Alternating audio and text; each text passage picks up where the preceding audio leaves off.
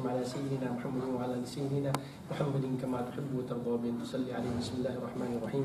اللهم علمني ما ينفعني وانفعني بما علمتني وزدني علما. اللهم علمنا ما ينفعنا وانفعنا بما علمتنا وزدنا علما. وصلى الله تعالى على سيدنا ومولانا محمد وعلى آله وصحبه أجمعين وسلم تسليما كثيرا كثيرا برحمتك يا أرحم الراحمين.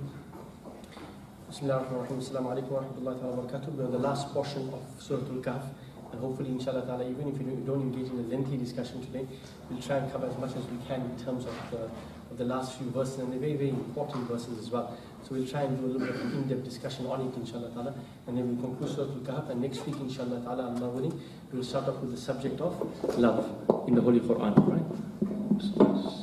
Can you all hear me now? Is it okay? Better? Okay. Just get somebody to read from where we left from the last time.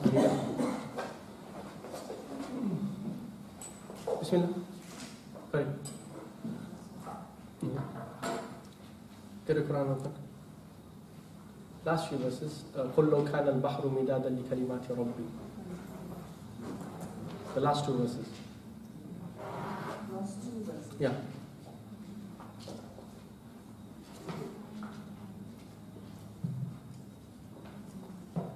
If the ocean were to be ink for writing the words of my Lord, the ocean would have been consumed before the words of my Lord are exhausted, even though we were to bring another ocean like it in addition. Here Allah subhanahu wa ta'ala, in the final verse of Surah Al Kahf, Allah subhanahu wa ta'ala is speaking about the vastness and the infinite vastness of Allah subhanahu wa ta'ala's ilm, Allah subhanahu wa ta'ala's knowledge, about Allah subhanahu wa ta'ala's commandments, about Allah subhanahu wa ta'ala's decrees. Now if Allah subhanahu wa ta'ala is putting a challenge across, he said, "Oh Prophet of Allah, inform them." If they were to try to collect, or if they were trying to start writing and recording, and in some way whatsoever, trying to archive or try to calculate, or for that matter, try to now encapsulate all of the knowledge of Allah subhanahu wa ta'ala, all of the commandments of Allah subhanahu wa ta'ala, all of the decrees of Allah subhanahu wa ta'ala, if all of the knowledge of Allah subhanahu wa ta'ala were to be put down on paper, so to speak, then you would need an ocean of ink. And even an ocean, if you brought one more ocean like it won't be enough. And then another verse of the Holy Quran says, and if all the trees on planet Earth were to be turned into pens, and if you were to bring 7 oceans put together, right, to continue putting to words the ilm of Allah subhanahu wa ta'ala, and putting down on paper the knowledge of Allah subhanahu wa ta'ala, the maqdurat, whatever Allah subhanahu wa ta'ala has decreed, right, the ahkamat of Allah subhanahu wa ta'ala, the commandments of Allah subhanahu wa ta'ala, even the 7 oceans can't come close in any way whatsoever in even trying to record whatever is in the world and whatever is in the knowledge of Allah subhanahu wa ta'ala. Just to give you an idea, I mean, leave the universe on one side. The fact that every single living organism in this universe, this observable universe and the non-observable universe, which is far more vast than this observable universe, which is so big in the first place, right, is directly under the commandment of Allah subhanahu wa ta'ala, under the will of Allah subhanahu wa ta'ala. Nothing can exist without the absolute power and without the absolute control of Allah subhanahu wa ta'ala in this entire universe. You know what? Just thinking about it, right, puts almost like a barrier into your brain. You say, you know what? It's beyond comprehension. It's beyond comprehension. And here is man, as insignificant, as puny as he is, right, making a claim, I am God Most High. Are you in charge of the rotation of the sun? Are you in charge of this galaxy, the Milky Way galaxy, in which all the planets, Jupiter, Saturn, Mars, Venus, with all of their qualities, with all of their attributes, with all the heat, with all the temperature, with all the hydrogen, the helium, you name it. Are you in charge of it? Anything whatsoever. How is it that man, who is so insignificant in himself, as well as being insignificant in the universe, even more insignificant in the universe, can even make a claim of being God? Why? Because of free will? Really? Because of free will? How much of free will? I mean, we talk about democracy and freedom of speech and everything. Everything is limited, Baba. Your free will is even worse than that. Your free will is even worse than that. You can't willfully decide when your kidney is going to start functioning and when your kidney must stop functioning. That's not in your control. That's not in your control. No, basically speaking, I'm talking about this on the fundamentals here. And you can pick up one hand, you can pick up one leg. That's it. You can pick up the other hand, fine. You can't pick up the second leg. Khalas. It's beyond your capacity. Not even Dave Blaine. What's the guy's name?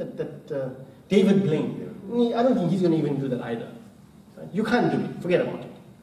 Not that it is impossible, because that same capacity has been given to birds. They pick up their wings and they pick up their feet, and what happens? They start flying. You and I try to do that, we're going to fall flat on the head. We regard ourselves as the greatest of human beings. Did you ever hear, right, a rumble in the jungle? Not Ali and what's his name? Ali and what was his name? Not Fraser. What is Fraser? Foreman in rumble in the jungle. You ever heard of world war in jungle? Did you ever hear that the pride of lions are taking on the buffaloes? Or the pride of lions are taking, let's make it a little bit more equal, the hippos. Most dangerous animal on earth is a hippo. So did you ever hear world war? All the hippos of planet Earth are coming together and they're declaring war against the pride of lions out there to see who's king of the jungle. Even animals don't have that degree of barbarity. Do you understand? And here we are. No animal yet has claimed being God. No other species on planet Earth, or for that matter in the universe, has claimed to be God except this puny human being. Right? And we want to run the universe. Baba, if you were to just count the amount of hair on your body, the amount of cells and organisms in your own body, the amount of bacteria in your body, all of that which is being sustained from this human body, which is a marvel on its own, of which you have plus minus 0.00001 control, if you have any of that as well, you'll realize what is kalimatu Rabbi, what it means to be Allah subhanahu wa ta'ala. And then you was going to put your head down. Wallah, put your head down. There's something like, the brain performs something like 2 gigaflops a nanosecond just for your eyes to see. Just for the process of sight to be effected. 2 gigaflops in a nanosecond. And what are we talking about? Ajay, I'm in control of that. No, I'm in control. And this is why, let's not even count those things. These are the zahiri things, that this is within our body. Leave alone the rest of the universe out there, which we have no control over at all. So that's what Allah subhanahu wa ta'ala is saying. And this is what is the greatest challenge to humanity in terms of man's lack of knowledge and man's ignorance. Ignorance about himself, ignorance of the universe. Because he's so caught up in his own bubble of his own so-called perceived consciousness. What did I say? Perceived consciousness. That he believes I am like that. This is I am. Where are you? Where are you? Right? When they started to figure out themselves, because they don't submit to Allah subhanahu wa ta'ala, so René Descartes said, I think, therefore I am. So what happens to René Descartes and all of these people, that if you end up with a slight brain injury, right, and some of your functioning of your brain stops, what does that mean? You don't exist anymore. Imam Ghazali, I used this example before. Imam Ghazali says, man thinks he's so great, but let one bee sting him, tiny bee like this, with a small, thing, just to prick him like that, and he'll be in pain, screaming and shouting all over the place. Right? Man thinks he's so great, he's so beautiful, right, that Allah has created him in this form here. Just take off that skin and see how ugly you are. Right? Man thinks he's so great, he's got so much of aql, but if Allah subhanahu wa ta'ala in one way or the other were to diminish his brain capacity through a stroke or through a brain tumor or whatever it is, that active thinking human being that regarded himself as great because he could think, because he was aware of himself, will lose all sense of consciousness, will lose all sense of awareness, will lose all sense of being. He won't have any idea who he is. That man. Right? And if man is so great out there, ask him what the system he's got inside. This is Imam Ghazali's words, I've used it before, forgive me for it. He's a walking toilet. He's literally a walking toilet. He stores all of his feces inside his stomach before he's taken out. Really. You walking with najis and napaki in you, and really, you great, you God?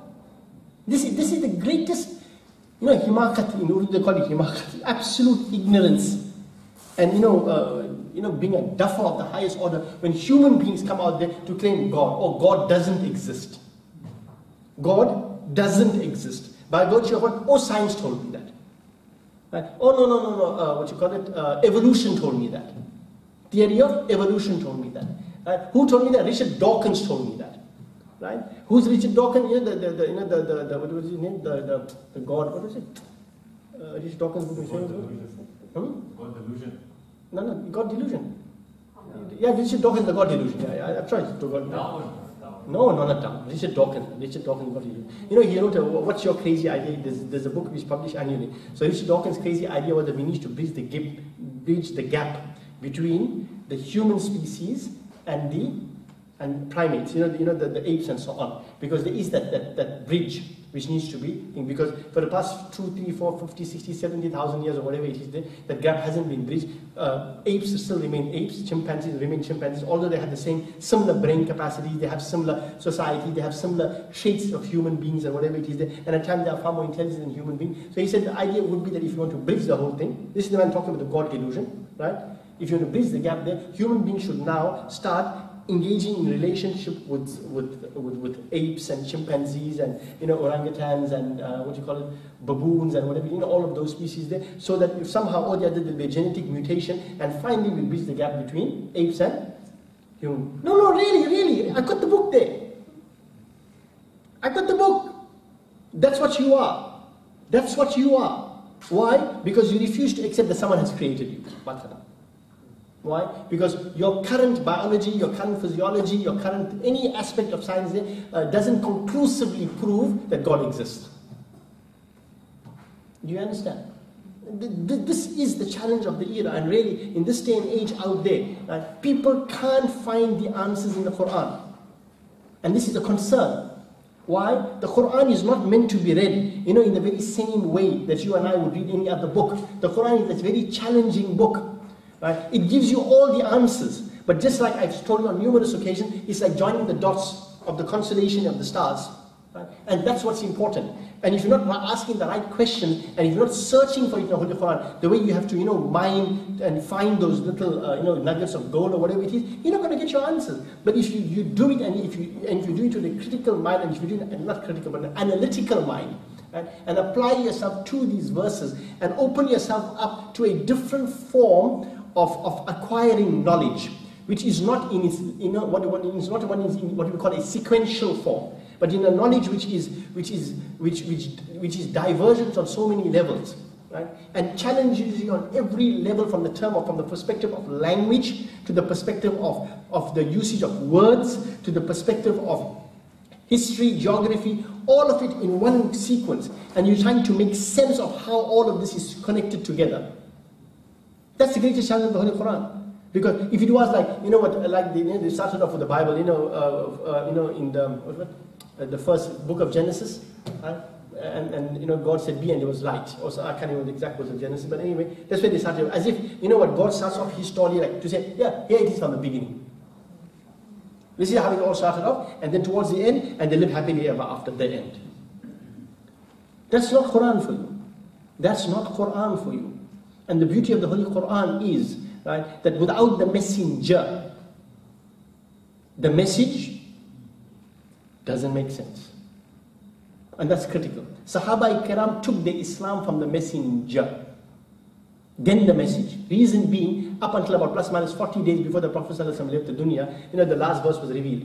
And 40 days later or so, plus minus, the Prophet ﷺ passed away. So up until, for 22 years, or 23 years or whatever it is, right, there was no complete Quran. Did you understand this point? There was no complete Quran up until 40 days before the Prophet of Allah ﷺ passed away. So up until then, the Sahaba Kiram relied solely and totally and completely upon the tongue of the Holy Prophet ﷺ and the guidance of the Holy Prophet Muhammad ﷺ and the truthfulness of the Holy Prophet ﷺ, because everything else hinged around him.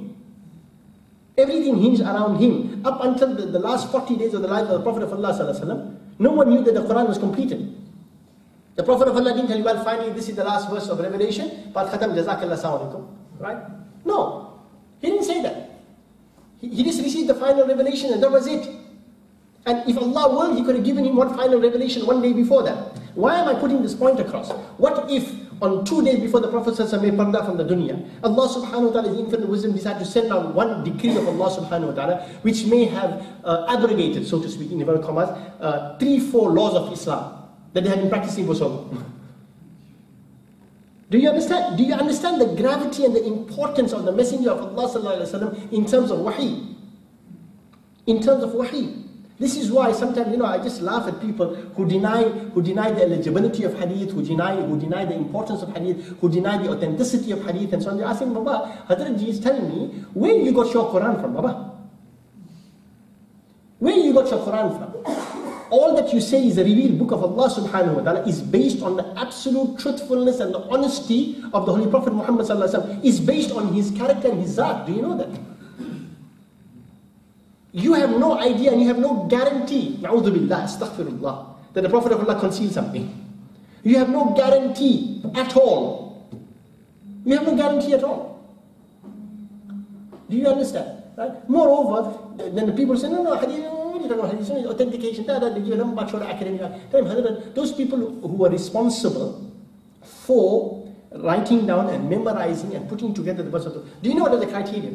For every verse you must have 2 reliable, truthful witnesses from the Sahaba Kiram to correlate that, this is a verse of the Holy Quran in terms of its, in chapter and arrangement and this and that and so on and so on and so on and so on. You needed 2. You needed 2. Okay, in modern science, even if you use the same methodology today in terms of the divinely revealed word, why I'm putting this point across of those people who deny any legitimacy and authenticity of hadith? 2 sahabis. That's it. That's it. The rest of it is blind faith on your part. The rest of it is blind faith on your part. That's it. One sahabi has the Khuzaymah. You know the one verse, لَقَدْ جَاءَكُمْ رَسُولٌ مِّنْ أَنفُسِكُمْ عَزِيزٌ عَلَيْهِ مَا عَنِتُّمْ حَرِيصٌ عَلَيْكُمْ بِالْمُؤْمِنِينَ رَءُوفٌ رَحِيمٌ فَإِن تَوَلَّوْا فَقُلْ حَسْبِيَ اللَّهُ لَا إِلَهَ إِلَّا هُوَ عَلَيْهِ تَوَكَّلْتُ وَهُوَ رَبُّ الْعَرْشِ الْعَظِيمِ. Read the Sani Nuzul of the ayah. Do you know there's only one sahabi who knew that? And when he came to this verse, all the Sahaba Kiram had heard it, but they didn't have anybody who had it recorded, or they didn't have anybody that had proof of it, that it had been revealed. Now, in terms of authenticity, they need an authentication. What do? Take the verse out. Do you know how this verse was placed in, on what basis? Sayyidina Khuzaymah radiallahu ta'ala happened to be going past one day, right? When the Prophet ﷺ was engaging in a transaction between a non-Muslim and himself. And the Prophet ﷺ had sold him a horse or purchased a horse, one of the two, right? And the next day the guy came and he cancelled the transaction. But the Prophet said, but you know what, we shook on this. The deal was done, this and that and everything inside there. Right? He said, where's your witnesses?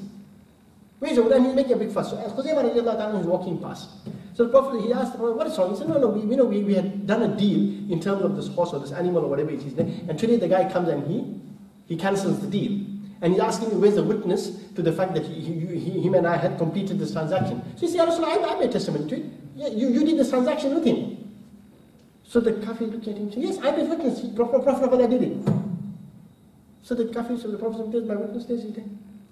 So the man said, okay, that's fine. They take the horse or whatever it is, and they complete the transaction. So the Prophet of Allah said, but how is it possible? You were not here yesterday. You have no idea whether I did this transaction. You were not even present. He said, oh Prophet of Allah sallallahu alaihi wasallam, I believe in Allah subhanahu wa ta'ala without seeing him based on your truthfulness and your tongue, Ya Rasulullah. Do you really think one horse is of any consequence? If you said it, it's done. Baat khatam. The Prophet of Allah said, oh Khuzaymah, as of today, your shahada will be regarded as true. Your shahada, your testimony will be regarded as true. So when this verse came down, Khuzaymah was radiallahu ta'ala, he was the only one who had this verse. So the Sahaba came and said, hey, hold on. According to the Prophet of Allah sallallahu alaihi wasallam, his testimony is what? 2. Done. Khalas. Do you understand the point I'm putting across? Very, very, very, very critical. Right? When people tell me about it, I say, shh, right, just be careful. Because if I start questioning about the Holy Quran, you start questioning your own faith after a while. So, do you understand what I mean? Because who are these people? The same people who narrate the hadith are the same people who brought you Quran, buddy. What are you talking about? What are you talking about? Yes, we all know that the rigorous thing of collection and the mawdu'ah, we all know that. But you're talking about the chain of narration from the top, the Sahaba Kiram? Oh, Be very careful. Okay, now let's go to the other aspect of this verse. Here we're speaking about all the knowledge of Allah subhanahu wa ta'ala, and all of the ahkamat of Allah subhanahu wa ta'ala, and all that which Allah subhanahu wa ta'ala decreed, and the commandments of Allah subhanahu wa ta'ala, which is beyond comprehension. But what I found interesting in this kitab here is that in Madarij al-Nubuwah, which is a book written by one of the greatest scholars of hadith in the Indo-Pak subcontinent, and this is about 200 years ago or something. And Sheikh Abdul Haq Muhaddid Dehlawi, he's got a kitab called Madarij al-Nubuwah. He says that he's of the opinion that this also refers, kalimatu Rabbi, right, refers also to a certain degree, and actually is also alludes to the greatness and the excellence of the Holy Prophet sallallahu alaihi wasallam. Because in terms of everything of Allah subhanahu wa ta'ala's creation, in terms of all the ilm of Allah subhanahu wa ta'ala, in terms of all the decrees of Allah subhanahu wa ta'ala, in terms of all the commandments of Allah subhanahu wa ta'ala, in terms of all the laws of Allah subhanahu wa ta'ala, and everything that Allah subhanahu wa ta'ala is in control of, the Holy Prophet sallallahu alaihi wasallam is his greatest creation. And in terms of greatness, in terms of magnificence, in terms of excellence, in terms of favors of Allah subhanahu wa ta'ala, in terms of the ilm which Allah subhanahu wa ta'ala has granted him, in terms of the excellent virtues that Allah subhanahu wa ta'ala has granted him, in terms of the human perfection which Allah subhanahu wa ta'ala, subhanahu wa ta'ala has granted him, in terms of any aspect of createdness which Allah subhanahu wa ta'ala has granted the Holy Prophet Muhammad sallallahu alayhi wa sallam. If you were to take the Holy Prophet sallallahu alayhi wa sallam as the greatest manifestation and the greatest masterpiece of everything that Allah subhanahu wa ta'ala has created, and if you were to try to attempt to gain an idea of how great the knowledge of Allah subhanahu wa ta'ala is, how immense the power of Allah subhanahu wa ta'ala is, how vast Allah subhanahu wa ta'ala's might and power and his authority is, then he says the greatest way to do that in terms of a limited capacity would be able to just look at the perfection, at the excellence, at the virtues of the prophethood, of the risala, of the nubuwah, of the mahbubiyyat, of the akhlaq, the character, and every aspect of every dimension of the personality of the Holy Prophet Muhammad sallallahu alaihi wasallam.